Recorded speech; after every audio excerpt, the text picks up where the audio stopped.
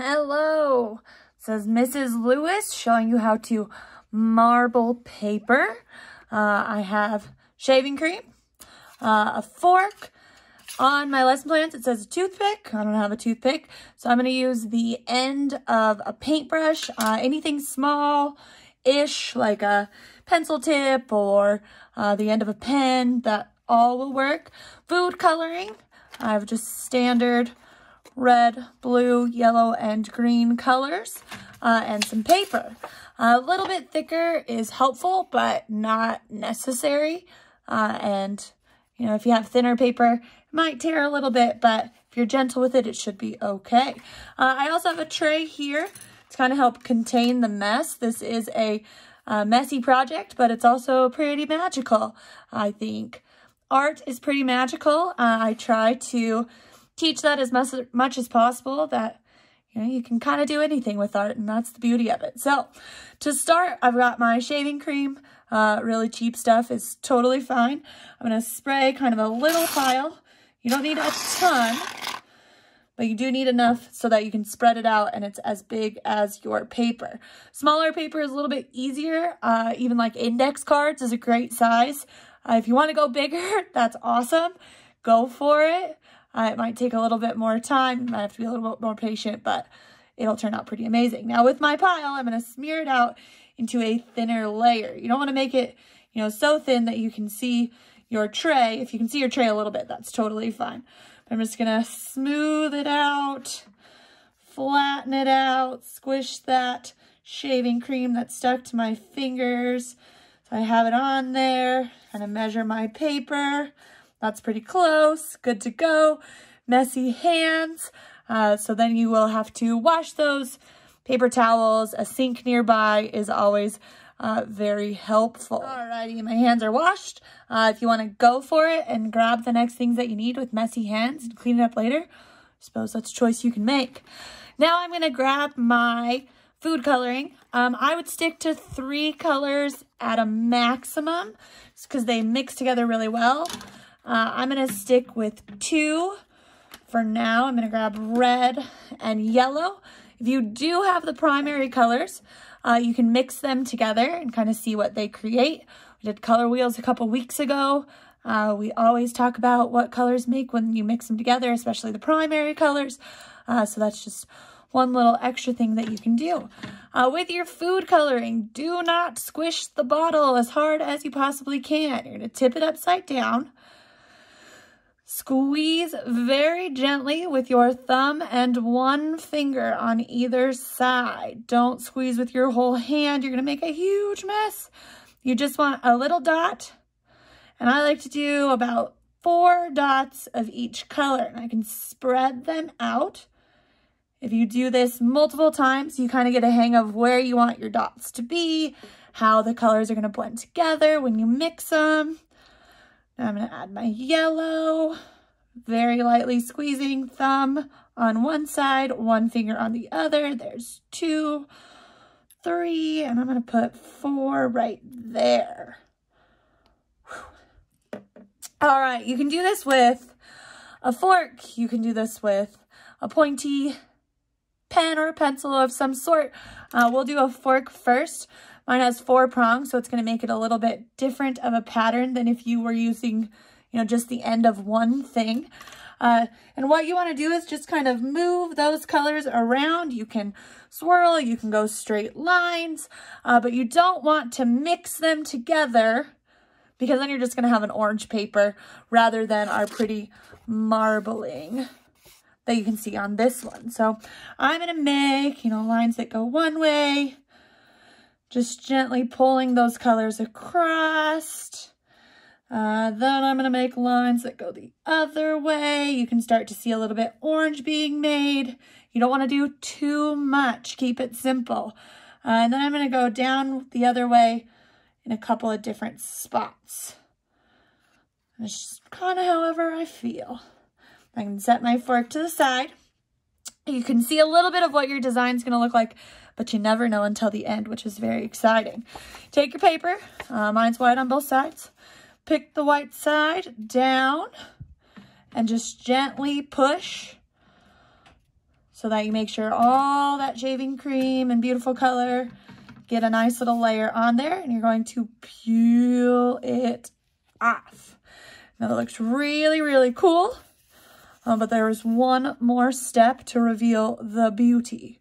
All right, I cleared out my tray. I grabbed some paper towels. You can do this on the tray, on the table, anything. We're just trying to help with the mess. I have more paper towels. You can see my paper's a little thinner and it's kind of buckling under all of the moisture that it's getting from the shaving cream.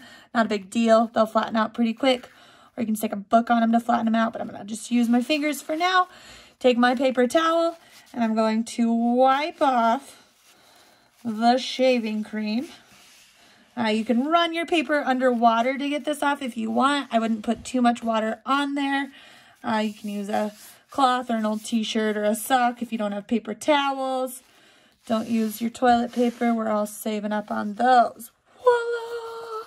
So you can see where I ran those extra lines through, where it kind of mixes together in the back. We've got our red and our yellow that we originally started with, and then orange, which is what our primary colors, red and yellow, mix together to make.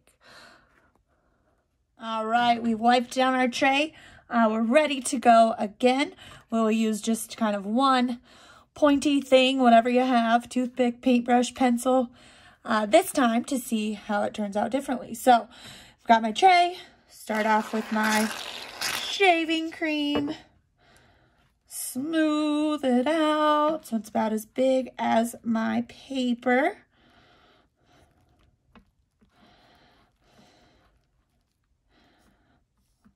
And then wash your hands. All right, this time we're going to see if we can't make a cool rainbow pattern.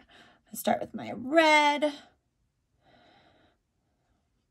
Barely squeeze, thumb and one finger.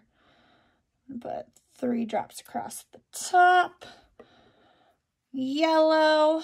We'll try to mix orange in the middle of those. I'm going to do 4 across the middle because I'm going to have my yellow try to mix with my blue at the bottom as well. So I put a little extra yellow. I'm going to put 1 dot of red on the bottom to see if we can't make purple. We'll see how it goes. All right, with my paintbrush, I'm going to use the end.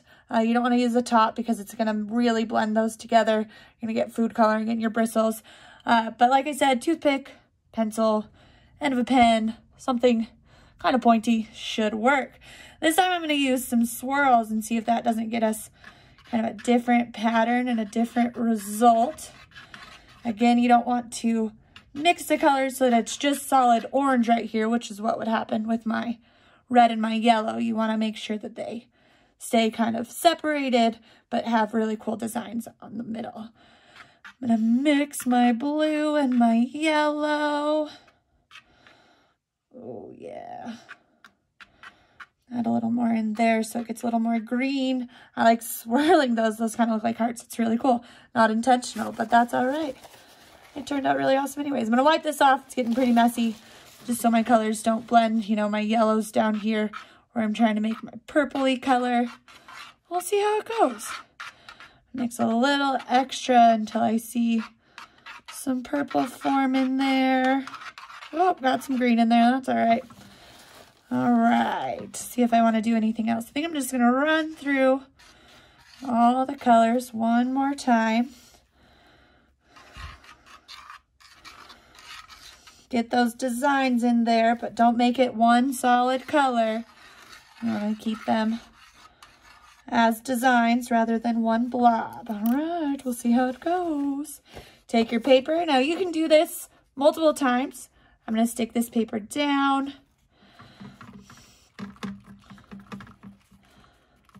Pull it off. Ooh, we'll see how it goes. Set that to the side. Now they're kind of mixed more because your paper was on there.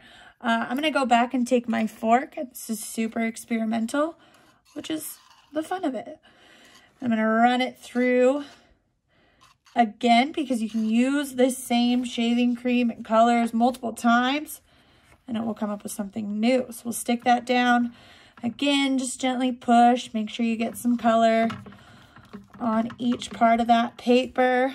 Peel it off, and we'll see how they change. All right, we have our setup again. Just paper towels underneath to help with the mess. Move that tray out of the way. I'm gonna hold it as flat as I can and wipe that shaving cream off. Oh, that looks so cool. I gotta get a clean paper towel. Woohoo! Kind of turned out as a rainbow. Red, orangish, yellowish, green. There's some blue. There's some blue in there. Purple, kind of. We'll see the other one. We pulled 2 prints off of this. You can do more. You can see how it changes each time you push paper down and pull it off. I used a fork, kind of blend those colors in a little bit more. And it's so cool using the same things, how different they turned out. So have fun with this. Definitely wear some messy clothes. Food coloring can stain. This is just an extra optional project, but it's always pretty amazing. You can save these, turn them into a collage, cut shapes out of them, write your name across them for something cool to hang on your wall. Totally up to you, but that is how you marble paper.